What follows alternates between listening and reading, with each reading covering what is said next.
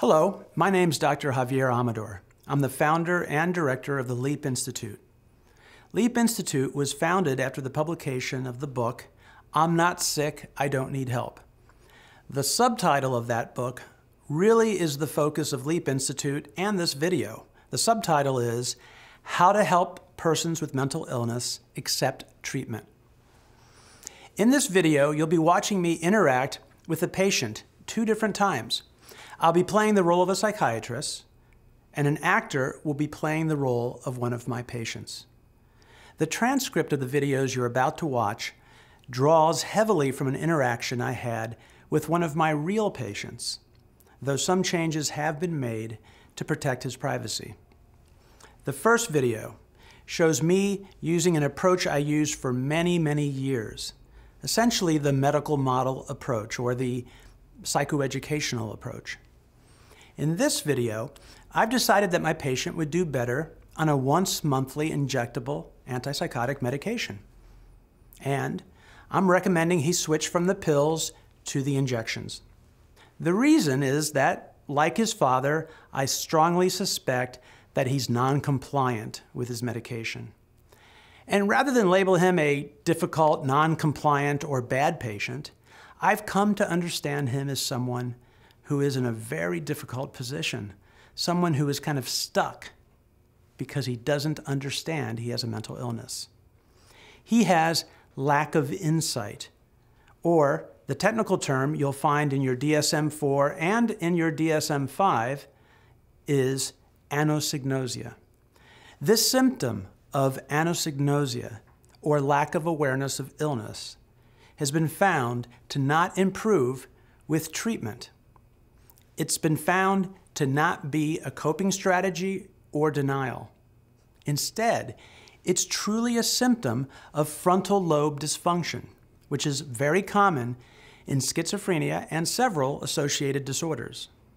So much research has been done in this area that, as I noted just a moment ago, the symptom is described in both the DSM-4 and DSM-5 as being common and as being among the top predictors of non-compliance with antipsychotic medication. Not surprisingly, this symptom of unawareness also predicts higher relapse rates and a poorer course of illness. So, in the video you're about to see, I'm trying to educate my patient about the option that I'm offering. He's immediately resistant, as are many patients, towards the thought of having their medication given to them by injection once a month. Now, with that being said, some countries, like the United Kingdom, have as many as 50% of patients with schizophrenia on long-acting injectable therapy. And other studies in the peer-reviewed scientific literature report that as many as 80 to 90% of patients will accept a long-acting injectable therapy when we offer it in a particular way. So let's watch this first interaction where I'm using the usual approach, which is respectful and very much focused on trying to convince him to accept the injections I'm recommending for his noncompliance. It sounds like there's some problems you're having with your father. Did I hear that right? I don't know what his problem is. He says I'm not trying hard enough. I am trying. I feel like he treats me like a child. He doesn't trust me. So, why is it that you feel he doesn't trust you? He asks me every day, did I take my medicine? He went behind my back and counted the pills. He accused me of not taking it all. I am taking it. Do you remember not taking them before you went to the hospital? Maybe that's why he's worried now. I didn't need them then, but in the hospital I said I would take them, and now that's what I'm doing. Actually, I wanted to talk to you about your medicine today.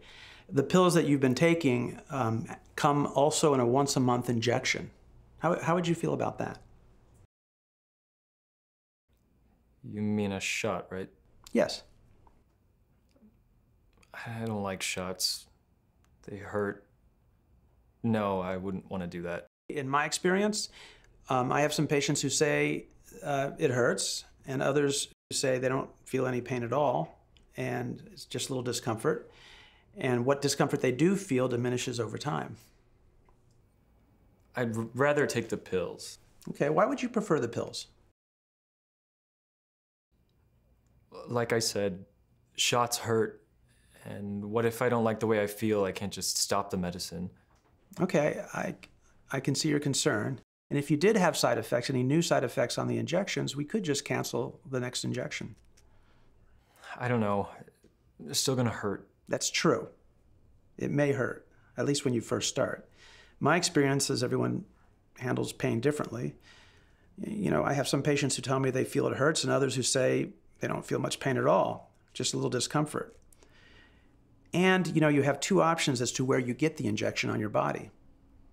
And there's that benefit of not having to take pills every single day. Not having to take pills every day would be good, I guess. Yes, it would. You know, I think your father would be a lot less worried, wouldn't be looking over your shoulder. And if you gave me permission to talk to him, he would know for certain that you're taking your medicine. Yes, I guess you can talk to him, but no one else. You know, if you accept my recommendation of the injection, you'd come in once a month, you'd see me, you'd get your medicine all in one day, and you wouldn't have to come back for another whole month. And, you know, if it is something that you're not comfortable with, we can always cancel the next injection. I don't know. I'm not really ready. Can we talk about this later? Yeah, we can talk about it later. I do have one thing to ask, though. If you would, just take a look at this material. And in it, you'll find the risks and benefits associated with the once monthly injection option. Would you have a look at that and we can discuss it next time we meet? Yeah, sure. Next time. Okay. As you just saw, Harris's initial negative reaction to my recommendation never really changed over the course of our conversation.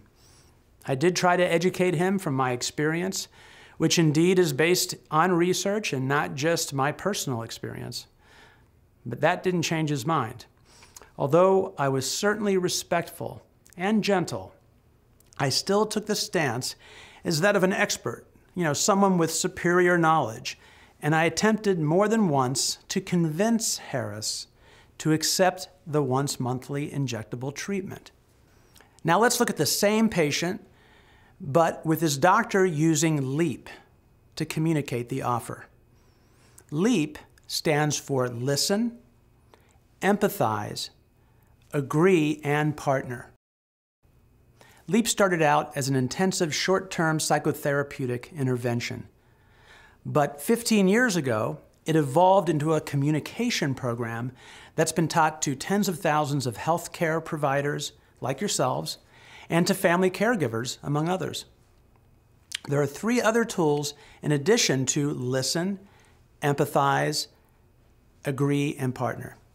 The 3 other tools include apologizing for specific things, delaying in giving your opinion. We're not rushing to give your expert opinion. And finally, giving your opinion in a humble way that gives the patient dignity and also models openness and flexibility. So let's look at the same scenario with Harris's doctor, but using the LEAP approach. And we'll discuss and highlight those aspects that were used after you've watched. So it sounds like you're having some problems with your father? He says I'm not trying hard enough. I am trying. I feel like he treats me like a child. He doesn't trust me. What you're saying is that he's treating you like a child and he doesn't trust you. Is that right? Yes, that's right. He doesn't trust me. Well, how do you know he doesn't trust you? He asks me every day, did I take the medicine? He went behind my back and counted the pills. He accused me of not taking it all. I am taking it. You sound angry, are you? Yes, I'm mad. It's humiliating. I'm an adult. It's my life. So if I understand you, you're angry and feeling humiliated because he's treating you like a child, and you're an adult, and this is your life, right? Right. So why is he doing it? Well, I promise I'll tell you why I think he's doing it, but before I do, I'd like to know what you think the reason is that he's doing it. I have no idea. I promised I would take the medicine, and I am. Well, I have an idea that might be helpful to you with respect to your father's accusations that you're not taking medicine. Do you want to hear it? Sure. What is it? Are you going to tell him to get off my back? Well, I promise I'll answer that question, but before I do, with your permission, I'd like to tell you about a recommendation that I actually was planning on making today. Yeah, sure. The pills that you've been taking also come in a once-a-month injection. What would you think about that? Taking an injection once a month instead of the pills? You mean a shot, right? Yes, that's what I'm talking about. How would you feel about that? I don't like shots. No, I wouldn't want to do that. I have a favor to ask you. Can you just fill it in a little bit more for me? Tell me what it is about shots that you don't like. They hurt, for one thing. And I can't just stop the medicine if there's a problem. It stays in my body for a whole month. Okay, so if I understand you, they hurt, and you can't just stop the medicine if you have a problem with it. Is that right? Yes, that's what I just said. Why are you repeating everything I say? Well, I'm sorry if it's irritating you. I can stop if you want me to. But I really just wanted to make sure that I understand what you're saying and that I understand you correctly. With your permission, I have just one more question I want to ask. What is it? How do you think you'd feel if you took the shot once a month? I don't know. The whole idea scares me. I'd have no control. Well, I'd feel scared too if I was in your place, if I took your perspective. And taking your perspective, I can see why you'd feel you'd have no control. So you agree? You don't think I should switch? Well, I promise I'll tell you my opinion about whether you should switch or not. But first, I'd like to make sure I understand your reasons. Would that be okay? Sure, but what don't you understand? Well, I think I do understand. The injections hurt. You're scared that you won't have control because the medicine's in your body for a whole month, right? Right. So you agree I shouldn't switch? I'll tell you what I think, but before I do, and I promise I'll tell you, I just want you to know that I think that your opinion about this is far more important than mine. But you're the doctor. People listen to you, not me. That's true. I am the doctor, and most of the time, people like your father will listen to me when it comes to things like medicine. But ultimately, Harris, you're the one who's going to make an informed decision about medication, whether or not you're going to take it and how you're going to take it. Well, I don't want the shot. That's my opinion. What do you think? Since you've asked me a couple of times, I'll tell you, but I want to start by apologizing for my opinion because it might be a little disappointing, and I could be wrong. I don't know everything, but I think that if you did agree to the once-a-month injection, it would likely help with your father. So long as you gave me permission to be in contact with him, he would know whether or not you were taking the medication. Do you think you could give me permission to be in contact with him? But I thought you understood why I don't want shots. I think I do understand. They hurt, and you wouldn't have any control, right? Right. I'm not going to try to convince you. I'm not going to argue with you about this. This is your life. But again, since you asked, I do think this medicine would be helpful to you for several reasons. At the very least, it'll help you with your father and his knowing that you're taking medicine. So no more pills? I guess I could give it a try. Okay. I'm a little bit surprised by how quickly you're changing your mind. Can I ask you why you'd be willing to give it a try? I know you care about me.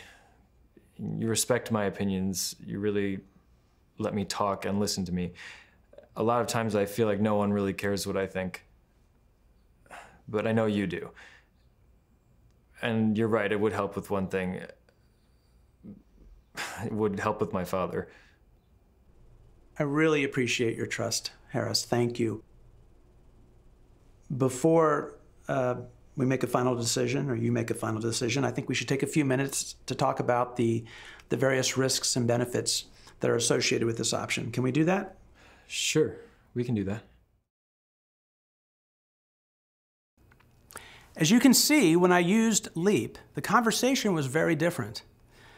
Not once did I try and convince him of anything, and instead, I focused entirely on listening, understanding, and communicating his perspective, empathizing, and giving my opinion more as a trusted friend than the expert doctor.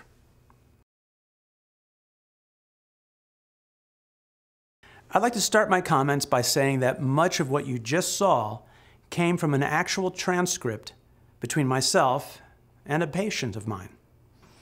Like many of my patients, Harris was having a conflict with his father, who was suspicious that his son was not taking his medication. The reason for his lack of trust was that Harris argues with his father, often telling him, "I'm not sick, I don't need drugs." His father's suspicion was so great that he actually counted the pills in the bottle that Harris was taking. The video starts with the doctor reflecting back something Harris has just said. The doctor says, "It sounded like there's some problems you're having with your father." And then he asks, "Did I hear that right?" That's an example of reflective listening. His doctor did not react to what his patient said. When he said, "I'm not sick," he didn't say, for example, "Well, actually, Harris, you stopped taking medicine in the past, and that's probably why your father is so concerned." Reflective listening, the L in the LEAP acronym, has as its goals the following two things. First, listening with respect and lack of judgment, and then asking the person, "Did I understand you correctly?" In fact, reflective listening, and the way that it's taught in the LEAP program, is the cornerstone to building a strong therapeutic alliance. Strong therapeutic alliances are associated with more positive attitudes about treatment, improved compliance with medication, and a reduction in relapse. Because it's the cornerstone of the LEAP approach, reflective listening is a very important tool to learn. It's not quite as easy to learn as some people think. Let me point out some other instances of reflective listening in the video and think about what you might have said if this was your patient.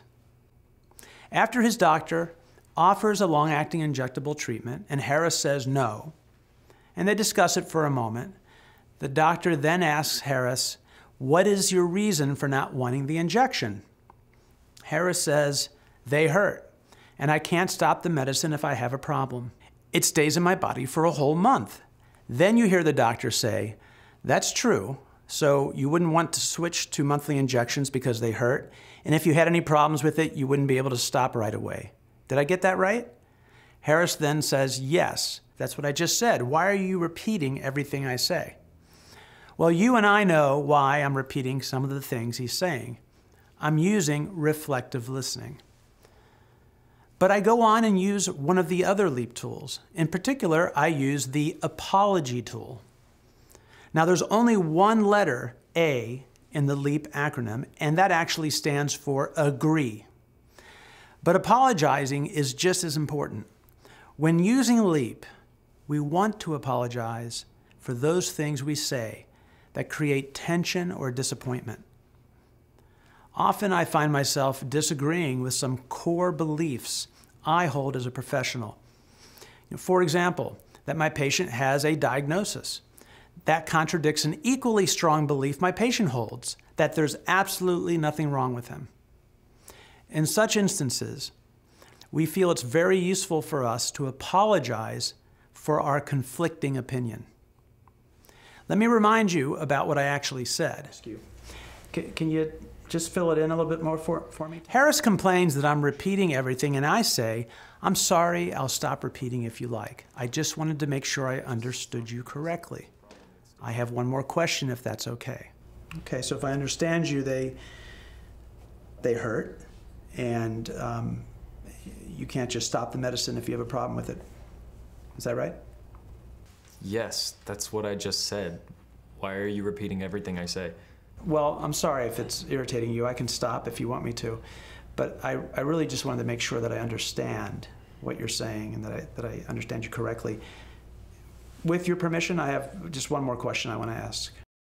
By immediately apologizing and then explaining that my sole purpose was to understand his perspective better, we see him become less tense. I then ask him permission to ask one more question, and he immediately agreed that I could ask.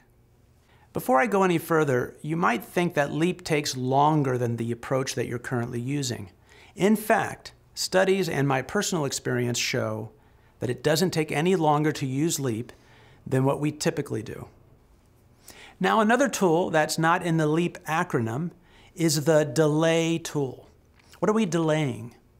Simply put, we are not in a hurry to give our opinion when we think it might cause tension or conflict. You may have noticed that several times Harris asked me for my opinion, and I didn't rush to answer. Now, with other patients who have insight, I would answer. I would quickly answer their question. For example, if the patient asked me, "So do you think I should take the medicine?" I would immediately answer, "Yes. In my professional opinion, I think this would be a very good thing for you to try." In this case, there's nothing gained by delaying because the patient has insight into his illness. And I wouldn't hesitate to talk about the diagnosis because I'm dealing with a patient who is aware that he's ill. But in Harris's case, when dealing with someone who lacks awareness of their mental illness, giving my opinion, giving it quickly, typically results in my joining the growing number of people in this patient's life who argue with him about whether or not he's mentally ill. His parents, his brother, uncle, doctors, and others who keep telling him he's sick while he keeps arguing, "No, I'm not sick." That's why we delay giving our opinion when using the LEAP approach. We don't want to join the conflict. We don't want to be seen as the enemy. It's also a way in which we remain non-threatening. You know, it's a humble approach for a physician or other healthcare professional to say, as I did in the video you just saw, "I promise I'll tell you what I think, but I'd like to hear more about what you think." And also to say things like, "Your opinion, in fact, is more important than mine because you will decide whether or not to take the medicine." Let's look back at a couple of instances in which I delayed giving my opinion. How do you think you'd feel if you took the shot once a month? I don't know. The whole idea scares me. I'd have no control. Well, I'd feel scared too if I was in your place, if I took your perspective. And taking your perspective, I can see why you'd feel you'd have no control. So you agree? You don't think I should switch? Well, I promise I'll tell you my opinion about whether you should switch or not. But first, I'd like to make sure I understand your reasons. Would that be okay? Sure, but what don't you understand? Well, I think I do understand. The injections hurt. You're scared that you won't have control because the medicine's in your body for a whole month, right? Right. So you agree I shouldn't switch? I'll tell you what I think, but before I do, and I promise I'll tell you, I just want you to know that I think that your opinion about this is far more important than mine. In these two instances, by not rushing to give my professional opinion, I stayed out of the argument that Harris frequently has with his family and all the doctors who preceded me. I also convey the very real and truthful view that my patients' opinions are very important to me, and in fact, in the end, are the opinions that are most important. This is a way of empowering patients. And if I'm honest with myself, it's actually a way in which I'm acknowledging the power that they actually hold. When family or hospital staff are not supervising them, they will do exactly what it is they think they should do. And if they don't believe they're ill, frequently that means they won't take their medicine. So in a very practical way, our patients' opinions, in the end, are the ones that matter the most in terms of affecting their behavior and in terms of determining what it is they will actually do. By saying this, we're also telling our patients that we want to partner with them and that we're not here to force them to do anything. Now, that being said, there are times when we do have the power to force our patients to take medicine. But even then, it's important for us to lay the groundwork to prepare the patient for those longer periods of time when they alone have the power to decide. And if instead of deciding on their own, they turn to a trusted doctor or other healthcare professional to discuss what they're about to do, stop taking their medication, for example, the end result is usually a patient who is compliant with all the treatments being offered and honest with their doctor about what it is they're actually planning to do. Among the goals of the LEAP approach is creating an open and honest relationship with our patients. And one of the ways we do that is to empathize. Now, if you're watching this video, I feel confident you know how to express empathy. So why do you need to watch a video about empathy? The answer is you don't. But if you're watching this video because you're interested in the LEAP approach, let me tell you what we do with empathy. When you're using LEAP, you use empathy strategically. And by strategic empathy, what I mean is we make certain we empathize with our patients around those emotions and those feelings that create tension, discord, and distance between them and the people who are trying to help them. Let's look at an instance of that. You sound angry, are you? Yes, I'm mad. It's humiliating. I'm an adult. It's my life. By saying that I'd feel angry and humiliated too if I were in his place, I'm joining Harris in that experience. This makes it easier for him to be honest with me if, for example, in the future, he's having doubts about continuing with treatment. Why? Well, because I didn't tell him he shouldn't feel angry or humiliated and add that, his father was just trying to help him. Instead, I strategically made sure I empathized with how he felt when his father counted the pills in the bottle. Now let's look at another instance of my use of LEAP. Harris asked me several times for my opinion. What do I think? Let's look at one of those instances. So you agree? You don't think I should switch? Well, I promise I'll tell you my opinion about whether you should switch or not. As you just saw, I promised Harris that I would answer his question.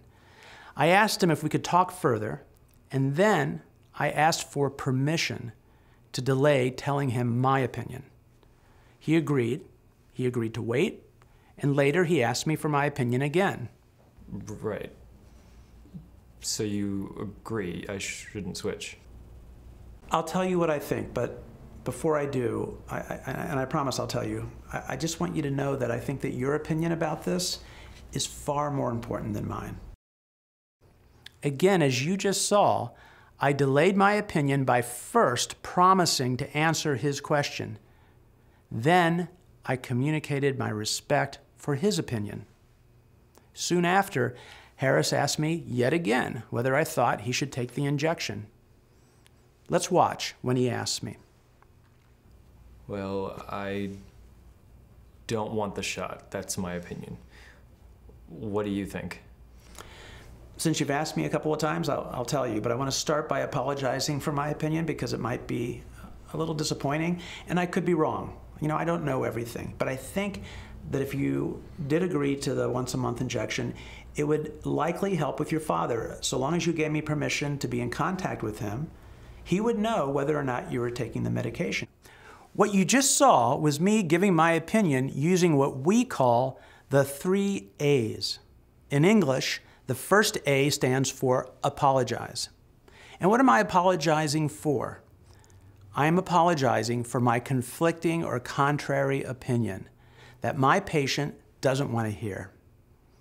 And in this case, it's that I really do think he should try the once monthly injection. The second A stands for acknowledging my fallibility. In other words, acknowledging I could be wrong. I don't know everything. You don't have to use all three elements of the opinion tool, but by apologizing for our opinion and acknowledging that we might be wrong, we help the patient maintain his dignity. We also model flexibility in our thinking, which is what we're hoping to see in our patient. Some willingness to consider alternative points of view. And the third A was agreeing to disagree. I did that when I said, I don't want to argue with you about this and I'm not going to. The other interesting thing I'd like to note here is that by delaying several times, I was able to say to Harris, since you've asked me a couple of times. In other words, by delaying, I was able to say to him, since you really want to know my opinion, I'll give it. And who does Harris have to blame for my opinion if he doesn't like it? Only himself. And finally, throughout the interaction you've watched, you've heard several instances where I've agreed with him that it would be a good thing if he and his father were not arguing. I linked the goal that Harris had, as he put it, to get his father off his back, to taking a once-a-month injection. So to summarize, in this brief interaction about a treatment offer, you heard me listen reflectively several times, empathize strategically with those feelings that created distance between Harris and the people that want to help him. For example, with regards to the negative feelings about taking the medicine, you heard me agree. Remember the A in LEAP, that to not be in conflict with his father would be a good thing. We agreed on that. And you heard us partner on trying a once-a-month medicine. You also heard me apologize for repeating everything he was saying and give my opinion using the 3 A's. I apologize for the opinion itself because the opinion might be hurtful or disappointing. I acknowledged I could be wrong, and I agreed to not argue. I agreed to disagree. I said at the beginning of this video that portions of the dialogue you just heard came from an actual transcript between a real patient and myself. My patient that this video is based on did in fact accept the long-acting injectable therapy after a conversation almost as brief as the one you've just heard. Remember earlier I said LEAP rarely takes any longer than what we typically do. To finish the story, the actual patient that Harris is based on came to his first 2 injection appointments with no problem. He did, however, miss the 3rd appointment. When I called him after discovering that he missed his appointment, I didn't tell him my opinion about whether he should come in or not. Instead, I continued to use LEAP, and he decided to come in for his appointment all on his own. So LEAP is not used only for treatment offers. It's really a way of communicating that creates an ongoing partnership with our patients, one in which they feel that we truly care about them as human beings, not just as professionals, and that we're genuinely interested in their opinions, and we honestly respect them, even when their opinions are in conflict with ours. In the end, LEAP is focused on helping our patients by winning on the strength of our relationship, rather than trying to win on the strength of our arguments. I'd like to end by thanking you for taking time out of your busy schedules to watch this video to see if LEAP might be something of value to you in your work with patients who have schizophrenia and other associated disorders. And I sincerely hope this was helpful to you. And if you're interested in learning more about LEAP, I hope you'll use the resources that were made available to you. And you can also feel free to contact me directly through the LEAP Institute website. Thank you for watching.